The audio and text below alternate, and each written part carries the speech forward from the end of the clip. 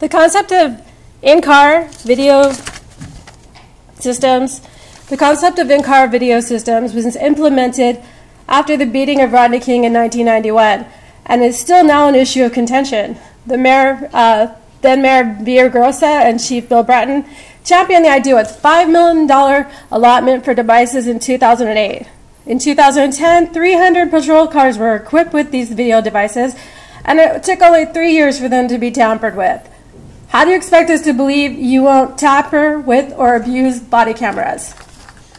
LAPD Liar-in-Chief Andrew Smith admitted to the LA Times that there was an inspection conducted of the entire fleet of the Southeast Division and other divisions of South Bureau. The inspection revealed with the total of 160 antennas installed in the Southeast Division, 72 had been removed.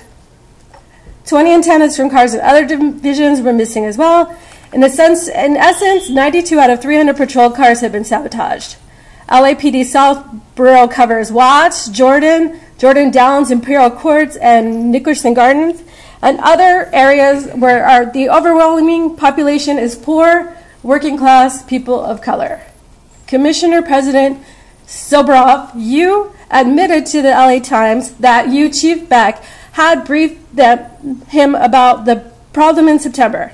8 months prior to that, you, Commissioner President Soboroff, acknowledged the violation of public trust, and you not only failed to bring it to the public's attention, but in the meantime, you launched an aggressive campaign to raise private money to equip LAPD officers with body cameras, yet another tool sold to Angelenos to monitor officer misconduct. Further, when this issue was made public in April 15, 2014, you, Police Commissioner Soboroff, were conveniently absent from that meeting. Thank you. The final three speakers, Jeff Warner, Esteban Gill, and Suzette